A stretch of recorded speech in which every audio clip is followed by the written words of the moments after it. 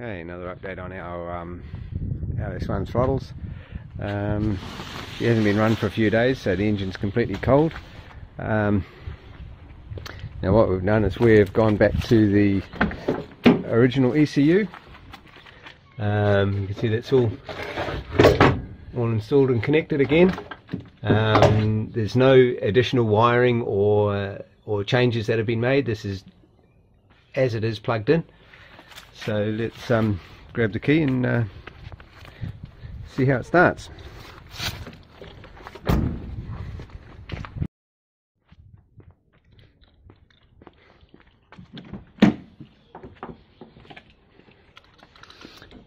Benny at Port Hacking Auto has worked his magic on the tune. He's able to do a complete alpha end tune with the factory ECU. It's a blended tune, still uses MAP, but uses a TPS multiplier. So here we go. Wow, look at that. First hit.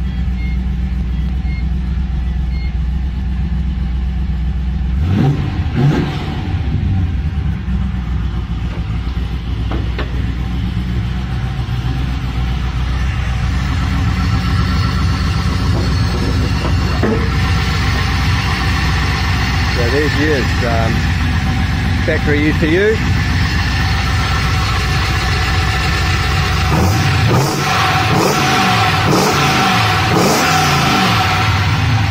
No flat spots, and I tell you what, she drives like a dream.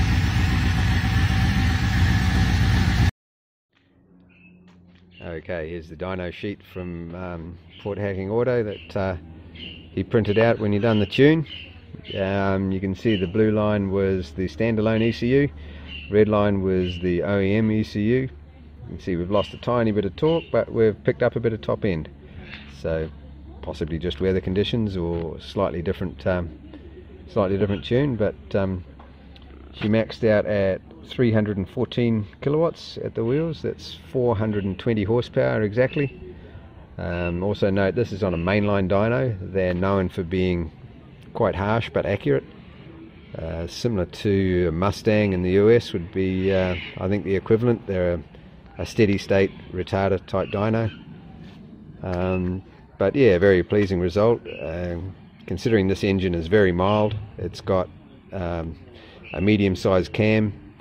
The heads have had a little tickle up, but certainly nothing radical, standard valves and everything. And other than that, it's a high mileage, completely standard bottom end with our ITBs, and it's got a cheap set of headers, and that's it. But yeah, all in all, very pleasing.